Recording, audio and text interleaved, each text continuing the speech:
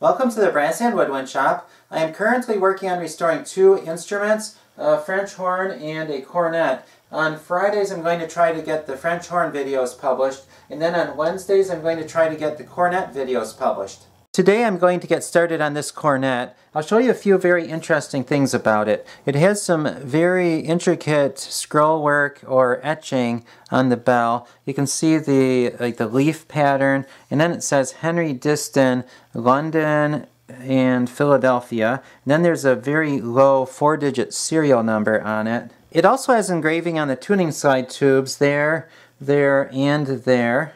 I'm not sure the exact age of this instrument, but it is well over 100 years. It was probably made between the 1870s and the 1890s. Look at this water key. It has a double water key. If you push this down, it opens up two water keys. Also, it has a very interesting system of tubing, how it goes around like that. And this right now is in the key of C. This cornet can be made to be in the key of C, B flat, or A. I'll show you that later when I get to all the crooks and other parts. It also has an unusual system of valve corks. You can see right there, there is a cork that goes around the valve stem, and you put it into the valve cap. You can see on this one that the cork is missing. There is supposed to be a ring of cork that goes into the valve cap, and it keeps the valve from clicking when you push it down. The way that this system of tubing works on this instrument is this crook right here is for the key of C, and it is shorter than the other crook. And right here, this is just a dummy tube. There's no air going through this. It's just to hold it so that it doesn't wobble around when you play it. And this is attached to this crook.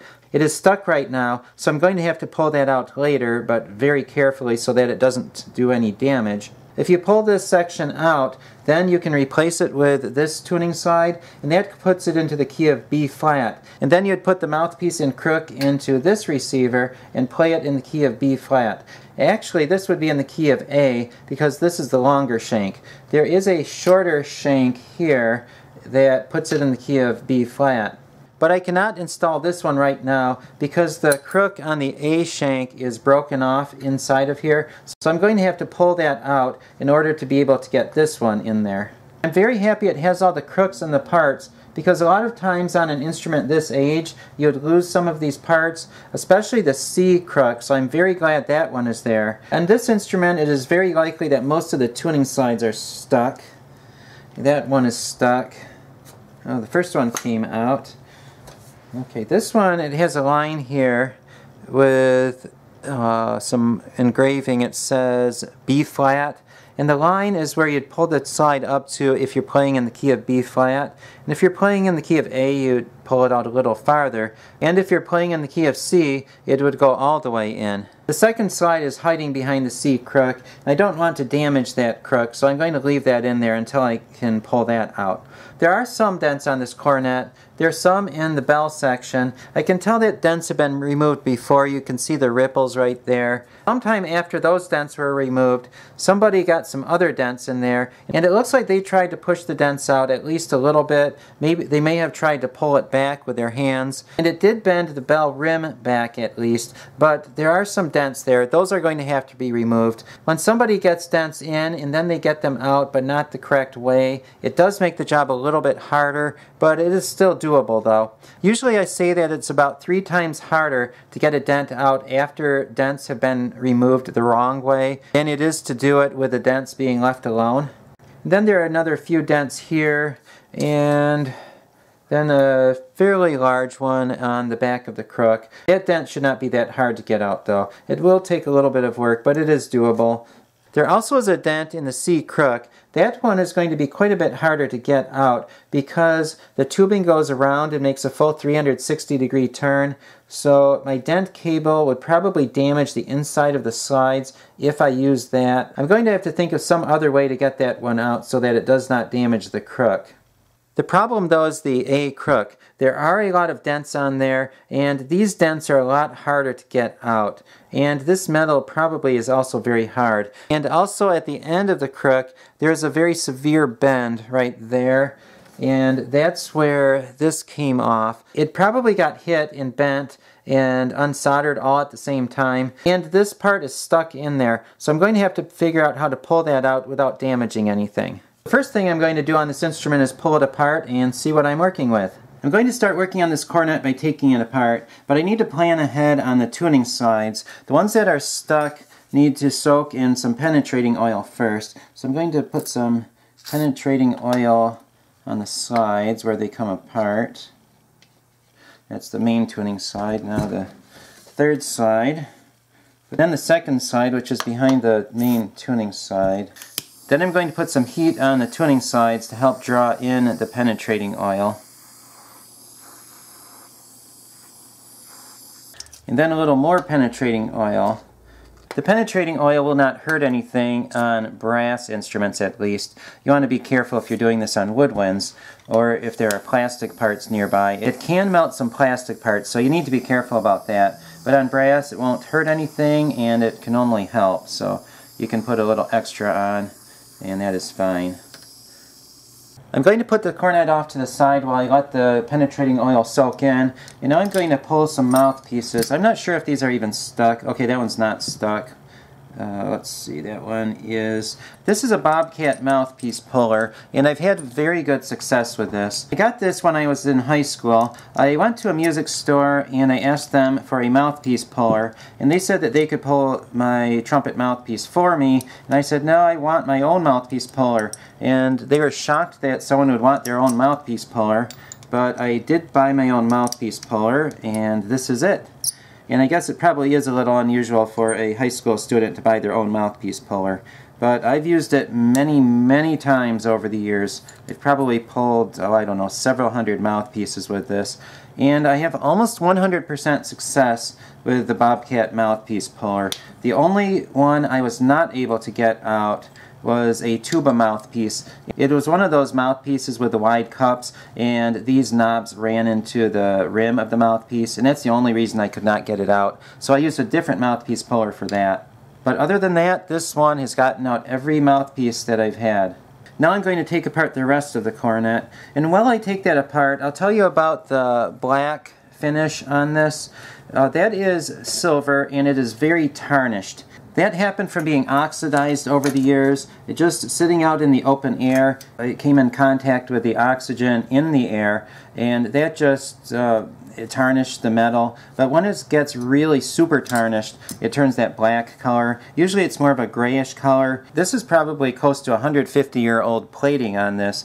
So over the last 150 years, it just got tarnished so much that it started to turn black. If you turn this around, I'll try to show that to you there.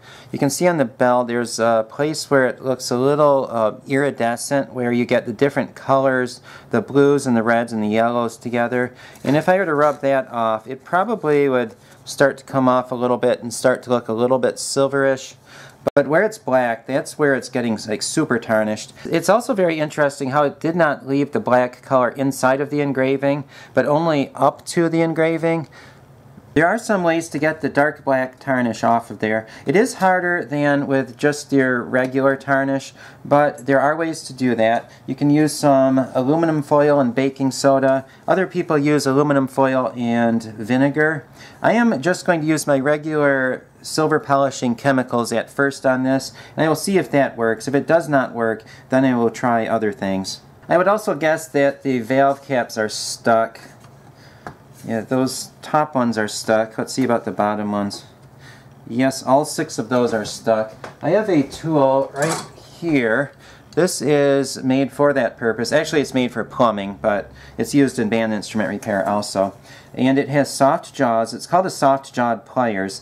And what you do is you just put it on there, squeeze. You need to be very careful not to mess up the other parts of the instrument. And you're also careful not to hit anything with the pliers. But if you do that, you can almost always remove these valve caps without doing any damage at all.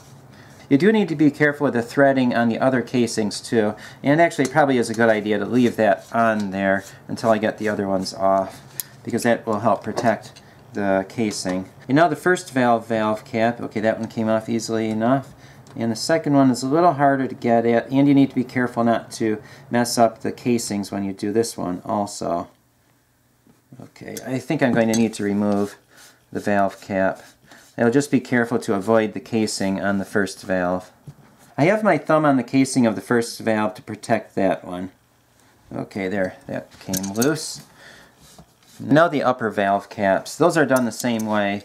On the upper ones you need to be careful to avoid the bell also. Let's see if I can get in there with this. Okay, there. It got in there enough to loosen the valve cap at least. So I have not seen the valves yet, so well, there's like no plating left on this, and that's not surprising. It is so old.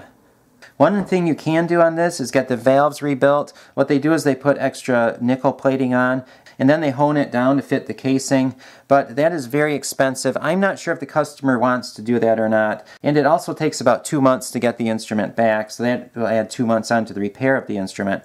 So I am going to ask the customer before that is done. If someone was going to play this instrument a lot, like maybe in a period instrument group, I would suggest that they get the valves replated, but if not, I would probably just use it the way it is and put some heavy oil on the valves. There's quite a bit of distance between the bottom port and the bottom of the valve, and then also the top of this port and the top of the valve. So there should not be very much air leakage if you use oil on these valves.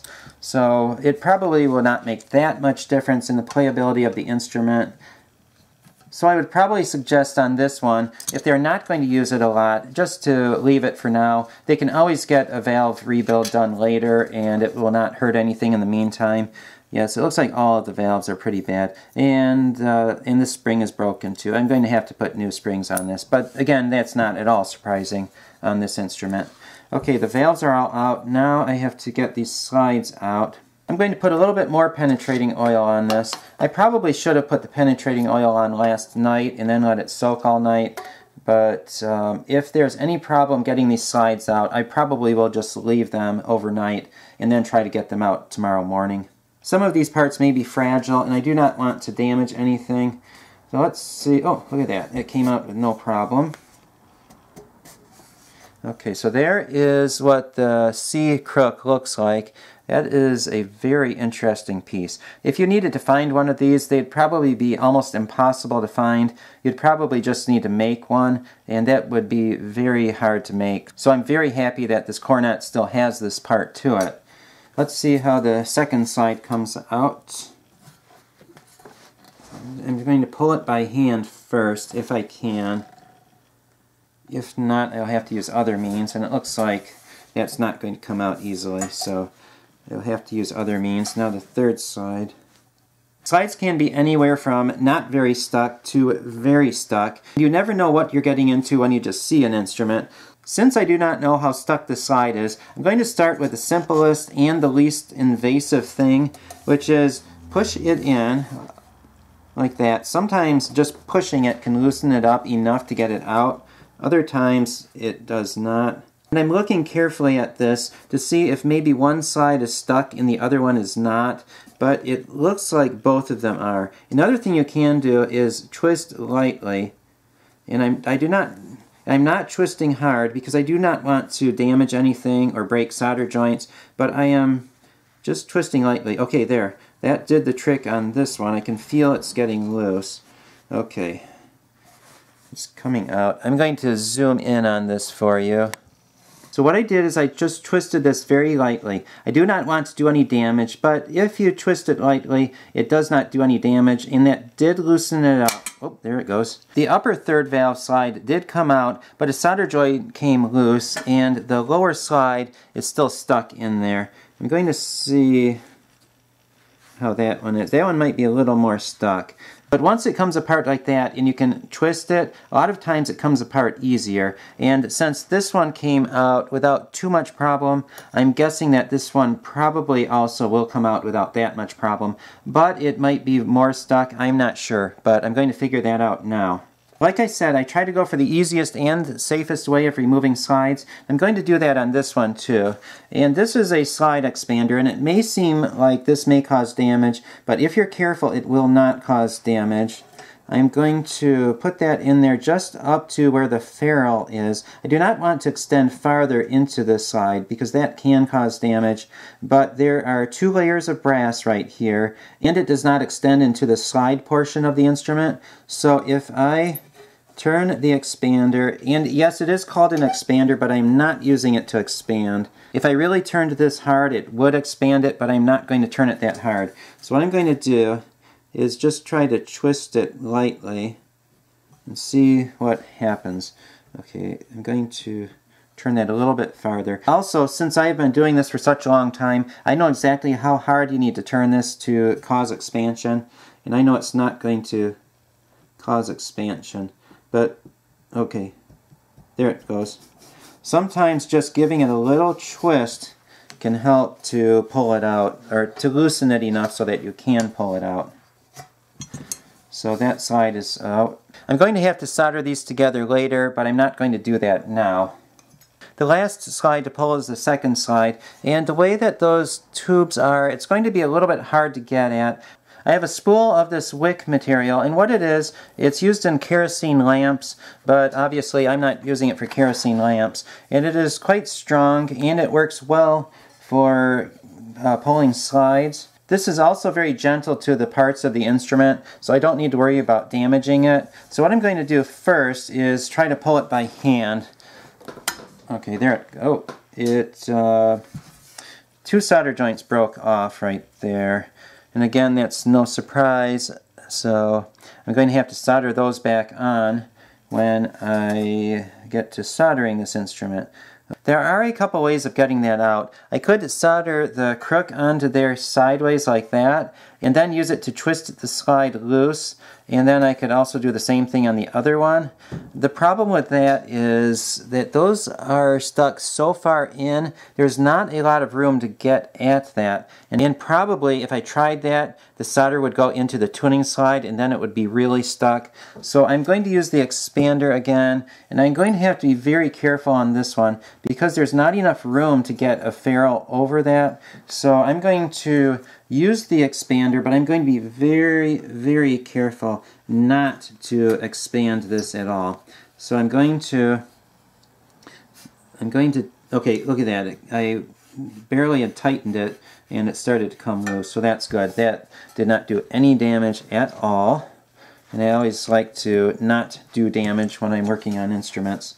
If I do damage, then I have to fix it, and also the customer does not benefit at all if I damage the instrument and then have to fix it, because the instrument is always worse if you need to damage and then fix it than it would be if you just left it alone in the first place. So I think this is all apart other than one screw right here. Oh wait, there is one more thing. This part is stuck, and I have to get that out. This part is stuck in there, and it probably will not come out by hand. No, so the expander will not fit in here, so I can't really use that. And also the expander may very well do damage on this one. And the reason why is this is tapered. These are 2 tapered parts fit in together, and a lot of times when they're tapered they can be really stuck, and if you try to twist it out it can just do damage. What you need to do is pull it rather than twist it. So what I'm going to do is use the mouthpiece puller again, but there's nothing for the mouthpiece puller to grab onto. So what I'm going to do is solder one of my junky trumpet mouthpieces in there and solder that in so I can pull it out. But one thing I'm going to do first is see if this will hit. Oh yeah, you know what? That's going to hit this. I probably will need to do a cornet mouthpiece instead. So, okay, there's one. This one has a pretty big gouge in the rim, so it's not really that good of a mouthpiece anyway. So I'm going to solder that into there and then pull it out. I'm going to clean up the solder enough for the mouthpiece to stick onto it. Then I'm going to solder that mouthpiece onto there. Mouthpieces have quite a bit of mass, so it takes them a while to heat up to the temperature they need to be at. Okay, it's probably about 30 seconds later, and I think it's heated to the point where I can pull it out. It's not a good solder joint, but it doesn't really need to be. It just needs to be able to hold while I pull it out. Now I'm going to put this on here. How you use this is you push the black parts together right where it needs to come apart, and then tighten up the 2 red screws. And then you turn the 2 knobs. You turn them one at a time until you get to where the mouthpiece is. Okay, that came out very easily. You know, it probably was not that stuck. It came out pretty easily. But anyway, I did not want to destroy it. And if you grab onto there with pliers, then you will do damage. So I wanted to make sure I did no damage. Now all I need to do is unsolder this part from the mouthpiece. Now all that is left in taking apart the cornet is to take apart the valves. There's the finger button, the rather unusual valve cap. Okay, that came off easily. I did not know how hard it was going to be to get the valve stem off, but it was pretty easy. And then the, I'm not even sure what part that's called. Usually it's a valve guide, but on this one the valve guide is right in the valve itself. This valve stem seems to be stuck. What I'm going to do is put it in the bench motor and tighten that up and then pull that out. And now the cornet is all apart. So there are all the many parts of this cornet. This is the first of probably about 6 videos on the cornet restoration. Next week I'm going to polish this instrument and see if I can get the black tarnish off of it. Please subscribe for more band instrument restoration videos,